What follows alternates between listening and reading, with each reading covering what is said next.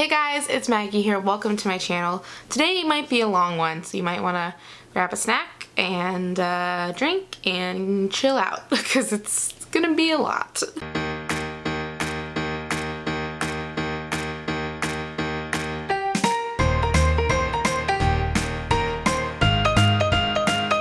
So two things have happened recently that make me want to make this video. One, Carissa from Fat Girl Flow posted a really great blog post kind of asking thin people for help because we need your help. And second was when I hit 1K, one of my best friends from my childhood asked me to make a video about fat phobia and how people can, you know, kind of spot it, stop it, that kind of stuff. So I never even thought about making a video like this before, but here I am. So today I'm going to be talking about kind of what fat phobia is, how it manifests, and how you can stop it. I realize that this is controversial. A lot of people think that fat people deserve to feel badly, that they are being lazy, they aren't taking care of themselves, and if you're one of those people, I encourage you to listen to this because I know it's hard to let go of things, but just listen, okay? Just wait. So here are some ways that fat phobia affect fat people. Fat people are less likely to be hired. If they are hired, it's rare that they'll make the same amount as a thin person at their job. It is incredibly difficult for fat people to get proper medical care because of fat-phobic medical practices and just a general fear of having your body judged. Fat people are assaulted verbally and physically because of their size. Fat people can have very low self-esteem. They can develop eating disorders, all kinds of eating disorders, binge eating, anorexia, and still look fat. Fat people are encouraged to diet, and it is scientifically proven that 95% of people who diet gain that weight back and probably more. Fat people do not fit. This is a world that is not made always with them in mind. Whether you go to a restaurant or some other kind of event or a roller coaster ride, once you hit past, I would say, size 18, you never know what you're gonna get, and it only gets worse as you get bigger. So why are fat people treated so badly? You know, historically we know that's not always the case. The ideal body changes over the years. So there's a couple reasons why the ideal body is not fat right now. A lot of those reasons are money-based. The diet industry makes so much money a year off of the backs of fat people, and if being fat was okay, and if being fat was something to be celebrated, that would not exist. So it's literally people's livelihoods is making fat people feel bad about themselves. So that's one reason. Another thing is wealth. Generally, if you are more wealthy, you can afford to spend more of your time trying to lose weight. You can afford healthier food. Also, how people talk about other fat people. You may love your fat friend and you think they're like the coolest person ever, but if you see a fat guy who's having trouble getting on a train or walking upstairs and you make a joke about that fat guy, you're making a joke about all fat people. You're making a joke about fat, and that affects the person you're with. And just, you know, it's not okay. So it's mostly money driven at this point in time, why people hate fat people. So let's talk about why fat people are affected in this fat phobic way. A lot of it is due to stereotypes that have been ingrained in our brains, that we've been told fat people are a certain way for so long that we believe them, and there's a list of things that people think fat people are. A lot of people think fat people are lazy, stupid, have no willpower, that they're gross and they smell bad, that they're inherently unhealthy, their lives are worth less than those of thin people. People believe that all fat people are unattractive, that fat people are in the minority, which is not true. People believe that fat people hate being fat and every fat person is trying not to be fat.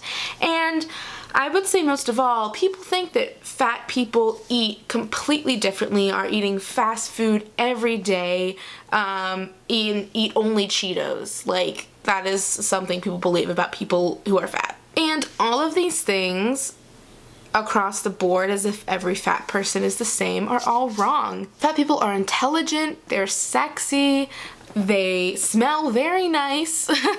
Everything is just completely wrong. So that's a little bit about fat phobia and why it exists and that. So taking that and putting it into real life situations, I feel like there's two categories of fat phobic interactions you can have. The first one is around food, and the second one is about bodies and body image. Here are some subtle things about food that are fat phobic. Implying that there are good and bad foods, implying that a certain food will make you put on weight, getting a big plate of food and saying you're eating like a fat person, questioning someone who's fat or not fat on what they're eating, how much they're eating, why they're eating. Any conversation about what someone is eating, unless they're allergic to something in it, don't do it. Talking about healthy versus unhealthy food, we need to just eradicate that, because food can be nutritious, but health is not the same for everyone across the board. So healthy versus unhealthy food is a conversation that doesn't need to happen.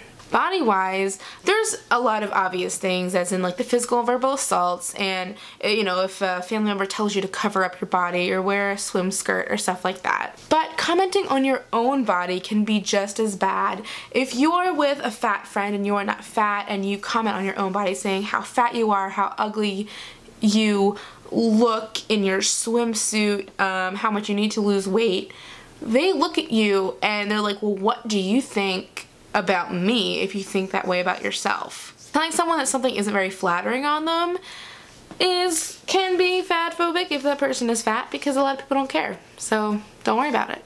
Also, how people talk about other fat people. You may love your fat friend and you think they're like the coolest person ever, but if you see a fat guy who's having trouble getting on a train or walking upstairs and you make a joke about that fat guy, you're making a joke about all fat people. You're making a joke about fat, and that affects the person you're with. And just, it's not okay. And this applies not only to that, but, the internet is just crawling with fat phobic jokes and memes and comments. There's someone I follow who her photo of her doing a cannonball into a pool, a very joyous activity, was printed, cut out, and put on the front of a coffee machine, so it looks like she is pooping diarrhea every time someone makes coffee. And that is f***ed up. That is a f***ed up thing to do with someone's body. So your small comments add up to that kind of dehumanizing bullshit, and it's not okay. So we've covered a lot of stuff, and I feel like I'm barely breaking the surface here. There's so much more that can be said. There's so much intersection between being fat, but then also your race, and also, how much money you make, and where you live, and your sexuality or gender. There's so many intersections, but this is just kind of an overview. But let's talk about how you, whether you're fat, thin, in between, how you can help us stop this from continuing. Because the fat community is up in arms, but I agree with Carissa in her blog post that it's going to take more.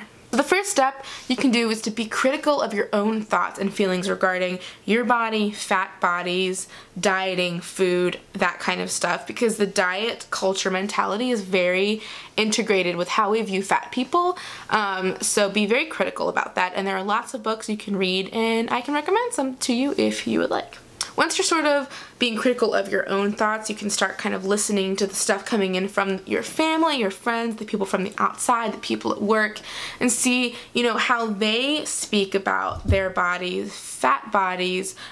You might not notice it, at first, because it's so ingrained. I can't go to a work function without someone saying like how bad they are for eating cake, but it's healthy because it has fruit on it. Like, it is inescapable.